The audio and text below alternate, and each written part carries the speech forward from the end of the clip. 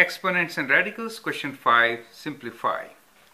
Here I have three different expressions to simplify. Okay, so I'll do three of them here.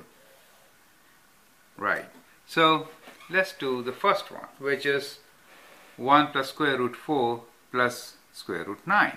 Now 1 can be written as such. 1 square root of 4 is 2, you know, and square root of 9 is 3. So 1 plus 2 plus 3 can be written as 1 plus 2 is 3, 3 plus 3 is 6. So that is simplified expression, or you can also say we evaluated this equal to 6.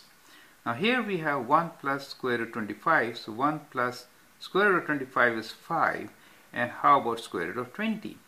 Well, 20 could be written as 4 times 5, where 4 is a perfect square of 2. So let's simplify this further.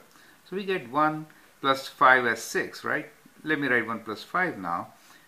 Plus 4 could be written as 2 square, so I can take out 2. So we have 2 square root 5, correct?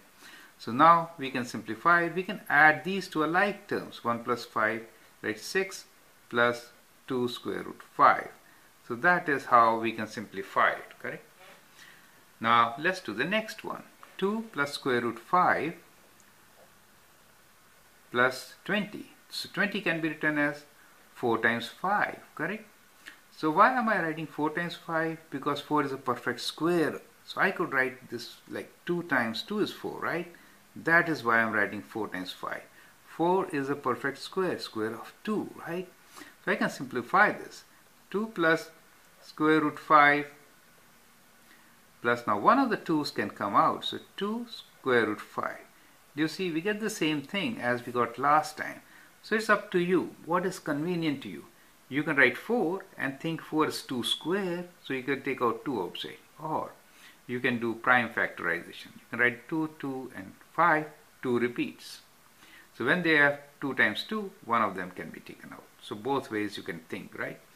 So, and always put equality sign here. Now 2 plus this, that is not a like term, so we can't add 2 and square root 5. So we'll write 2 as such, plus, but these are like terms. They're square root 5, square root 5. Things like 1 apple and 2 apple. When you combine, you get 3 apples. So we can write 3 square root 5. So that is this term.